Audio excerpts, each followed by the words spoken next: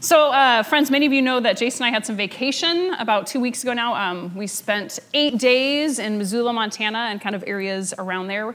Jason grew up in Missoula, and part of where we also spent some time was we spent two nights on Sealy Lake, which is where his family has a cabin, and so especially during that time, we just had the epic, forming summer memories for our kids, right? Just the best stuff of childhood and summer. So roasting s'mores around the campfire, fishing and rafting and playing at the beach and throwing horseshoes. And we also spent some time on the boat, so doing some tubing and water skiing. There's this moment I was on the tube with June. We went slow enough that she just dipped completely under the water. And I was like, whoop, let's just get you out of there. So a lot of just great moments. During which, too, on the boat also, there's a moment where Levi got to drive the boat, and you may have seen this on social media. just awesome. There's also a little video that I wanted to show you of it where his hair is just, whoa, sitting there on Grandpa's lap, and he just was ruling the world. It was awesome.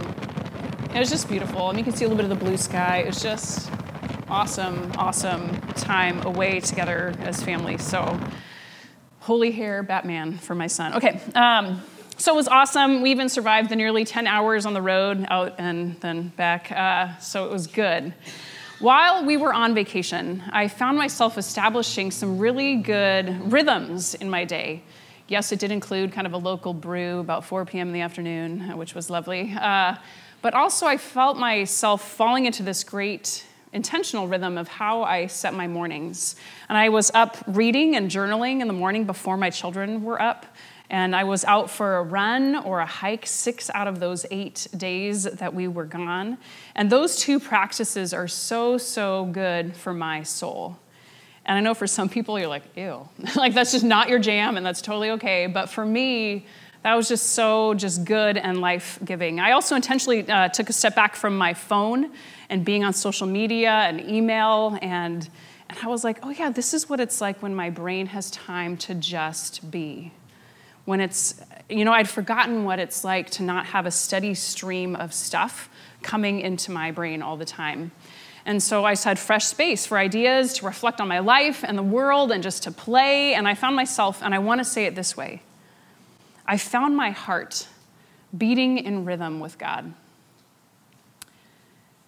If you would you please close your eyes and get comfortable and find that heartbeat of yours? Whether I find the throat spot a really good one, but your wrist might be good. Just close your eyes and pay attention to that pulse, feel that rhythm, and breathe deeply and feel that heartbeat of yours for a moment. And you can kind of just keep your fingers there. I just have 2 questions. You can just shout out answers. At what times do our hearts beat the slowest? What's that? Sleep, for sure. I think that is officially the slowest our heartbeat gets. And just times of rest. Doctors always want to get that resting heartbeat of ours. And then what are the times, the occasions that cause our heart to beat very quickly? Anxiety. Amen and amen. Panic, yeah. Driving in traffic. How about public speaking? Yeah. After exercise and during exercising too, for sure. So when you're excited? When you're excited, yeah. Yep. So I want to make the argument today that we need times when our heartbeats slow down and times when our heartbeat speeds up.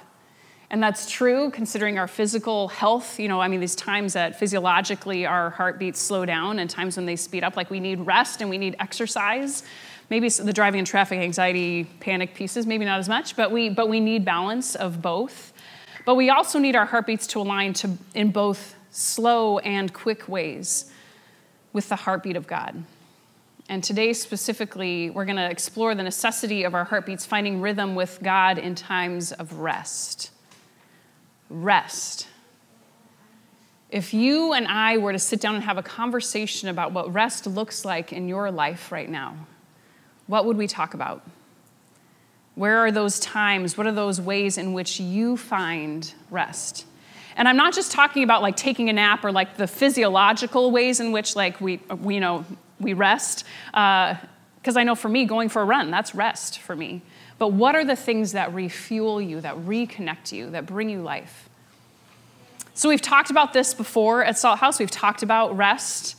And to talk about the rhythms of God, though, this summer journey that we're on, to talk about the flow of God, we absolutely must talk about rest. And we must come back to it again and again because rest is central to who we're designed to be. And it's always a battle to make it happen in our lives because it's absolutely countercultural to how we are told to live, right? So as we begin this conversation today, again, I want you to just kind of tune into that sense of what are those places, those ways in which you find rest and rejuvenation, kind of be, okay, accessing that. Both like what are the things that you do already, but also what are the possibilities of what those rhythms might look like in your life now. So we're just going to hold that kind of prayerfully in question as we go through this. But I want to dive into then why this matters, what it means, where it comes from in Scripture, and explore this together, okay? You with me? Your heart still beating? Still good? Okay, all right. So in the Christian story, the word for rest is the word Sabbath. And actually, in the Jewish world, it is also the word Sabbath. Sabbath means to cease, to stop. So notice that, yes, it does mean resting, but it's also, in a sense, more than that. There's a distinctness of stopping something, of ceasing from something. And to see what this looks like, it's always helpful when we're examining the Christian story to look at the way Jesus embodied this. And so Jesus shows us a lot of things. But in this, as we look through this lens of rest, it's important to notice how Jesus actually worked really hard. He actually shows us the importance of working long days. And, he was teaching and healing and walking and talking, and there were crowds around him so relentlessly. And yet Jesus demonstrates this rhythm where he moves back and forth from work to times of rest, of getting away, almost like a pendulum swinging back and forth from work to rest, this rhythm. And we observe him then taking time to be away from the crowds, to pray, to be with his friends, to find that time of reconnection with God and with who he is. So to cease, to stop. Jesus absolutely shows us that. Jesus also spoke and taught specifically about the Sabbath, saying, okay, this is the way it is. So he lays it all out there, and he teaches about the Sabbath too. So it's one of these moments in Jesus' life that we're going to look at for today. It's from Mark's gospel, which means we've heard from it before. If you were here since the beginning of Salt House, you know that we've spent a lot of time in the Gospel of Mark. So we're revisiting this squabble that Jesus has with some of the Pharisees, as he tends to do a lot. And it's over what the Sabbath is for. And the Pharisees are, again, just to review, they're the super religious guys. They're the rule makers, the rule followers. They see themselves as upholding God's rules. And they're usually portrayed in picture as grumpy old people in lots of robes. So like Pharisee. So it's these guys. And over again, Jesus bumps up against the Pharisees, their expectations and their assumptions about God. And Jesus points to God over and over again, not as this one to be fearfully held as a rule-enforcing deity, but as a relational God who cares far more about people and the transformation of the human heart and the redemption of the world far more than about the rules. So the squabble centers around Jesus' disciples pulling off heads of wheat to eat on the Sabbath, which technically breaks the Sabbath law of no harvesting that can happen on the Sabbath. And so we're going to hear from this text. I want you to imagine it unfolding, and then we'll figure out what's going on in this and why it matters for us and our heartbeats. So I'll have Steph come up and read. And she's not holding mic, so let's do this one. You're good. I'm way shorter than Jason. Wah, wah, wah. You can shift over that one. You know what? That one's better height. Do it. All right. One Sabbath, Jesus was going through the grain fields, and his disciples walked along. They began picking some heads of grain. The Pharisees said to him, "Look, why are they doing this, what is unlawful on the Sabbath?" Jesus answered, Have you never read what David did when he and his companions were hungry and in need? In the days of Abiathar, the high priest, he entered the house of God and ate the consecrated bread, which is lawful only for priests to eat, and he also gave some to his companions. Then he said to them, the Sabbath was made for humans, not humans for the Sabbath. So the Son of Man is Lord even of the Sabbath. Thank you, Steph. So again, that's Mark 2, 23 to 28. And as always, there's many layers to what's happening here, which we could spend all day talking about. You want to talk about it all day? We'll just stay here, order some pizza? No. Okay. Yeah, you're okay. Okay. Another time. Because it's going to get hot in here later, actually. So, but I really want to zero in on just this bold statement that Jesus makes at the end, where he says, the Sabbath was made for humans, not humans for the Sabbath. The Sabbath was made for humans. So the Pharisees, again, they're making a stink about following the rules, the Sabbath laws specifically, and Jesus is saying, you guys, you are missing the point. God made the Sabbath as something good for us. It is a gift. It is for us. It's not about following the rules at all costs, but about experiencing the fullness of God, the rhythms of who we are. Jesus is saying Sabbath is made for us. To cease is rooted in the core of how God has designed us. Sabbath is one of those themes also that's woven throughout Scripture, including at the very beginning of everything. When we open up the Bible, we turn to the very first pages, and the very first pages of Genesis, we have the two stories of creation. And the first one is a creation story of God creating the world in how many days? 7 days. It's a 7-day narrative around the creation of all things. And on which day did God create people? 6. 6? Yeah, it's 6. Yeah, it's 6. You can go 6, yeah, day 6. So, and this is what it says about day 6 from Genesis 1, verse 26 and 27. So God created humankind in his image. In the image of God, he created them. Male and female, he created them. Man, so just pause and notice how God created man and woman in God's image. And we've heard this. But just sit in that. The imago Dei is the Latin, very poorly pronounced, but that's what this is. Being made in the image of God. It's a whole doctrine within the church. It's a big deal that we are made in the image of God. So for us, the word image, I think it causes us to think of photographs, selfies, a mirror maybe reflecting back the likeness of someone. But there's no photos and mirrors at that time, right? So I think a better, more accurate word would be the imprint of God. The imprint or impression that God left God's handprints on us as God fashioned us, as God created us. That there's this smushing of God's hand in us, where God squeezed us into form. This impression, these fingerprints. So we're marked, we are defined then by these fingerprints of God. We hold that imprint, we hold that image, that heartbeat of ours. At our best, the rhythm of God is one that we find when our hearts beat in tune with God, when we are in rhythm with this image of God that has marked us from the beginning. So again, that's day 6. People are made in the image of God. Then what's fascinating is what happens next. What happens on the next day? What's day 7 of that creation narrative? What happens? Takes a break. It's a rest. Yeah. Phew, done. All right. So on day 7, this is what it says. Thus, the heavens and the earth were finished in all their multitude. And on the 7th day, God finished the work that he had done. And he rested on that 7th day from all the work that he had done.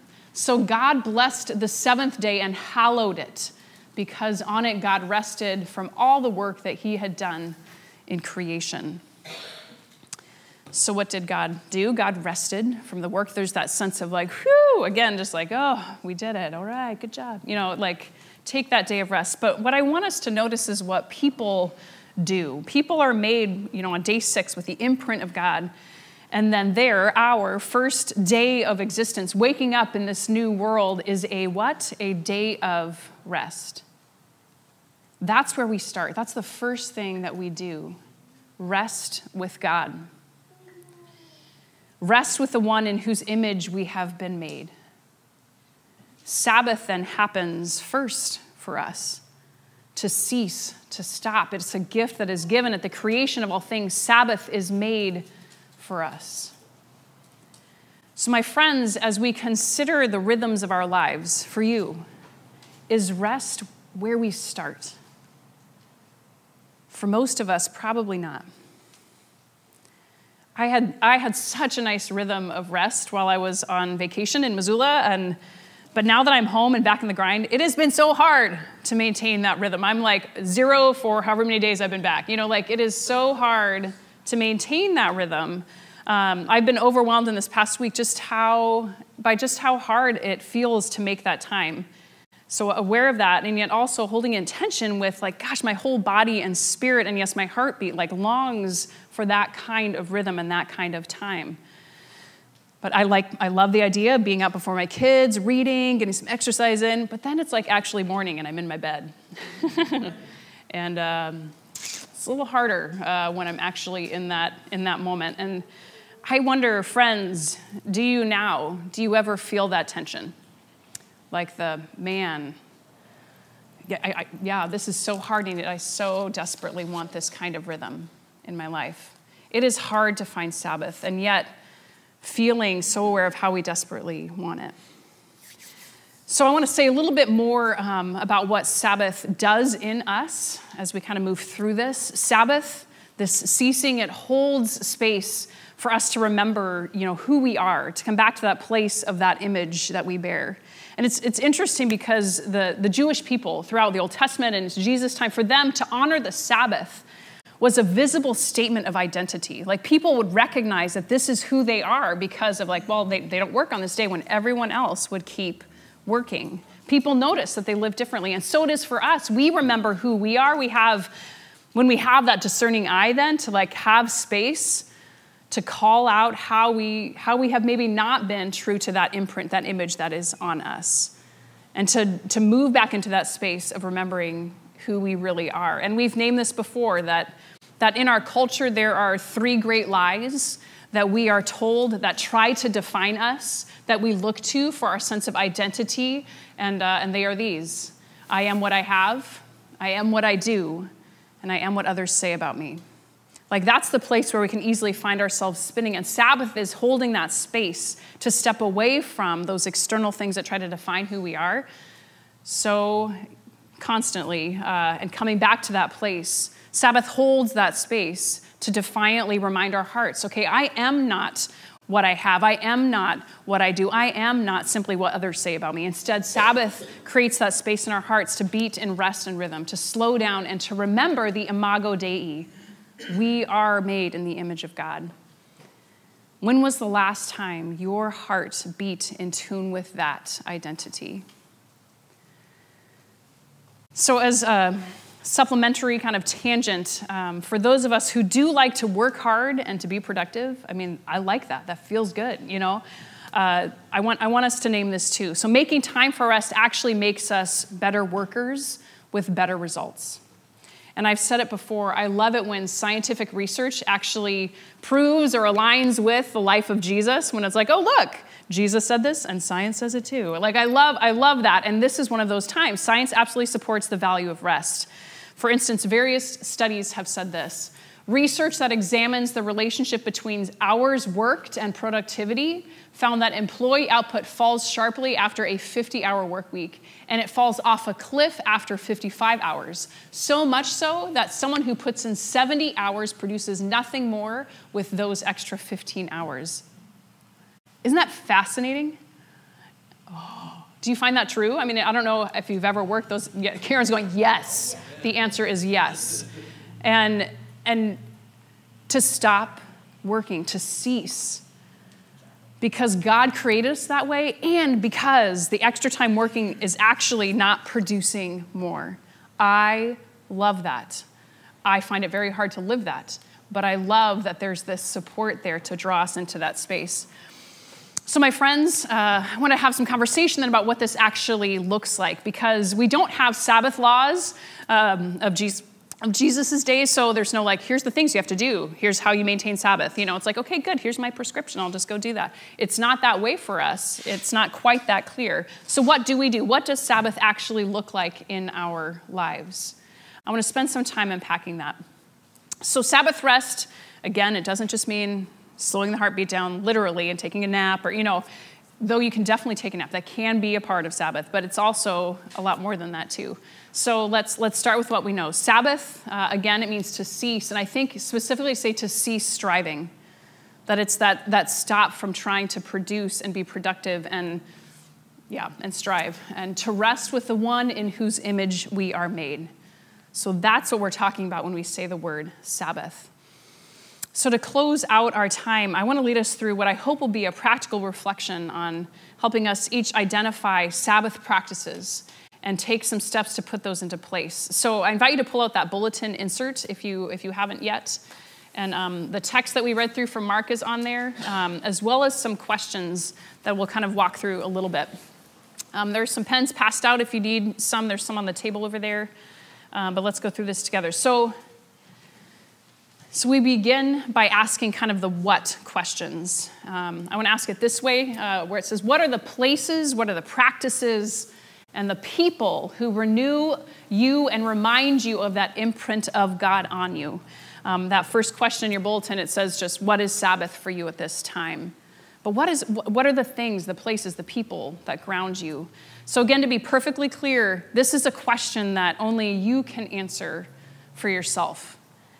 And the answers keep changing in our lives. What Sabbath looks like in my life now is very different from when I was in college or when I was newly married without kids. Like it changes with the seasons that we have. It's even different than it was a year ago. So what does Sabbath look like in this season of life that you're in? So here are some practices that I know are Sabbath practices for folks that I know. Swimming, painting, video games, cooking, baking, reading, specifically reading the Bible, meditating, praying, running and exercise, relaxing with friends, hiking, playing music, gardening, puttering around the house with no agenda, playing with children, watching movies, sailing, journaling, mowing the lawn, being in worship. And for some, I think there's also a place that restores us. People speak of like a particular walk or hike that they like to do, a place of vacation that they go to regularly, a particular friend's house that is just a really renewing place, a favorite coffee shop or a pub that you visit. So that's kind of the what question. So again, that can look a lot of different ways. But there's also kind of the next questions that we get into. But I do want to say a lot of things fall into the what category. Just make sure that we get that. So there's also the when. I want to suggest again for practicality that there are different kinds of rhythms to pay attention to, and they will be different kinds of things that we do in those different whens, those different times. So Sabbath can look different daily, weekly, kind of monthly or quarterly, and then yearly, annually. So again, to look at different kinds of practices. So again, I encourage you to keep making notes as we go through this if stuff comes up for you, and just engage in this very prayerfully and intentionally about what God might be nudging you to do, again, because we're wired for this stuff. But again, it takes intention to make this kind of space. So let's kind of work through these just to talk a little bit about those daily rhythms of Sabbath. So daily can be hard. It can be hard to find those times daily, especially if we have a job and or kids and or other relationships. Anyone have any of those things? Yeah, so those get in the way. Those are beautiful things that are part of our lives, but kind of fitting the pieces of our day can be hard. So here's the bottom line, and I've said it before. Daily Sabbath is the 5 minutes of stillness that you find. It is the 5 minutes. And obviously it can be longer than that, and wonderful when it can be. But seriously, it is using the few minutes of privacy in the bathroom strategically. Parents, can I get an amen? Okay. It is using those 5 minutes to listen to a podcast, to read a daily Bible verse, to pray, or to use those few moments before we get out of bed, like being intentional about what we're thinking about, praying about before we put our feet on the floor, or at the end of the day, or what we're doing as we commute or as we take our lunch break from work. I have a friend who has a daily alarm at her phone, and it goes off at lunchtime, and it simply says, "Be still," with an exclamation point. And she just uses that as a reminder. She often steps outside into the sun, just breathes deeply, or she'll pray, she'll practice gratitude, she'll open up her daily scripture for the day. So what kind of alarm or reminder might be a good trigger, a good thing to kind of set you on course that could come up during your day? And we say daily, knowing that if we try to do it every day, we will get it most days, right? It's like, and that there's always grace when we're like, oh, didn't get it today. All right, but there's tomorrow. Sweet. So just saying daily, knowing that, well, we're going to do the best we can. And so what about the weekly rhythms? So Sabbath is ceasing. Often Sunday is named as the Sabbath, and it is, and it can be, and it should be. For me, Sunday is not so much of a Sabbath day. It's a lot of work, and it's wonderful. And so it's also looking at the rhythm of your life, knowing that it may not be Sunday. It may not be a full day during the week. It may be a half a day. It may be 2 hours that happen. I know for me that there's no set time, but it falls during I have Friday and Saturday off. So during those 2 days, I'll find kind of space for that. It's often during the afternoon nap time window where I can go get out for a run. Well, Levi's napping and June's still in school, and there's just good stuff. And Jason's home, so I don't just leave Levi at home by himself, but just in case you're following along. So, it's different depending on the week, but I just know that I need to make that time. But it often is too. It's like the date night or the connecting with a friend for coffee. It's those kinds of times too. But what are those weekly times, those touchstone moments that give you a rhythm to the week, reminding us of who we are? The monthly or even quarterly kind of rhythm too, those are things that can be a little bit more significant. It's like the big hike that's really good for your soul. It's getting out to see a movie or playing on a team or playing a sport. It's serving, it's engaging in the community in some way, kind of like bigger picture things, that we kind of have to make more time for and more intention for. And then also then annually, yearly, what are the touchstone places for you? It's like every summer, this is what we do. The Menoites just got back from Montana too. So, and you were saying you go every summer, right? That's the thing. I would guess that is very much a Sabbath practice for you guys. Definitely. Yeah, reconnecting with family and play and awesome hair on the motorboat like Levi. So what are those kind of annual things? And it can be vacation types of things. I think those are incredibly important. But it's also how, you have the kickoff to summer barbecue every year and the neighborhood comes. Or, there are different kinds of practices that can be annual things, the way in which you honor your birthday or someone else's birthday, those ways, again, in which we come back to remembering who we are, retreat times, those kinds of times. So my hope is that through asking these questions, and I really ripped through it fast because there's kind of a lot to cover, so you're still making eye contact, so I think we're good. So thanks for sticking with me. But my hope is that asking these questions, through this, God will continue to nudge us to place rhythms of Sabbath into our lives.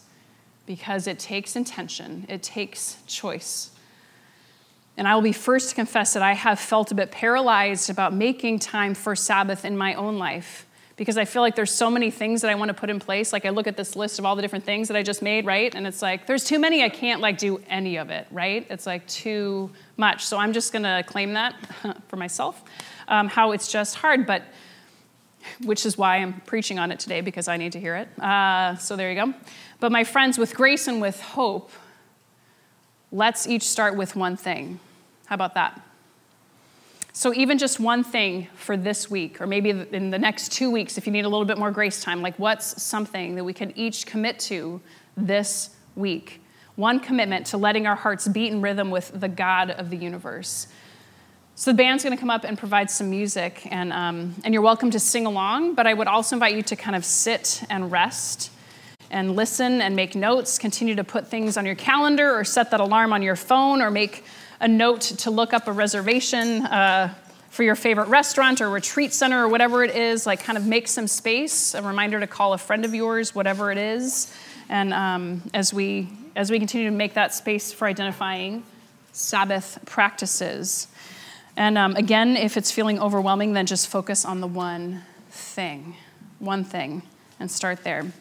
So, but before we do any of that, can you put everything down in your lap and close your eyes? And again, put those fingers on your neck or your wrist and feel that pulse, that heartbeat of yours. And let's just take a moment to breathe and to pray. God, our creator, our redeemer, our sustainer. Thank you that you have made us in your image with your fingerprints all over us, with the beating of your heart at work in us. How easily we forget who we are. We forget that we are made in beauty and wonder and marked by you. So in this moment, God, we claim once again who we are as your people who have received the boundless love of Jesus made known in the life of generosity and sacrifice that he lived among us, and through the pouring out of love on behalf of all people in his death, and in the overthrowing of evil and darkness and death in his resurrection. We remember all of this as who we are, beloved, redeemed, empowered for life. And in these moments now, we rest with you. We let our heartbeats slow and strengthen as our hearts find rhythm with you. And in these moments before us, we set aside intention to commit to ways in which we long to step more fully into the flow of God as we find those ways to cease, to Sabbath with you, remembering who we are for the sake of ourselves and the sake of our world. We abide with you now together. There's a whisper, I can hear it when I'm quiet. Abide in me, abide in me. When I feel my troubles multiplying, abide in me, abide in me.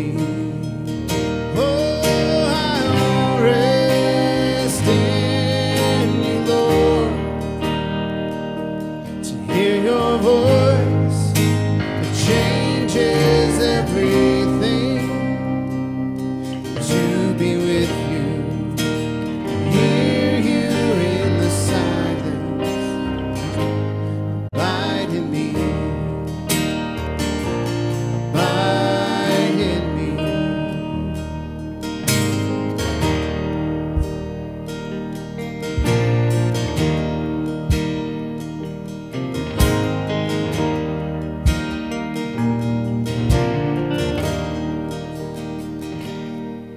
Fill my thoughts, fill my words and my actions, abide in me, abide in me, to know you well, be my greatest passion, abide in me, abide in me.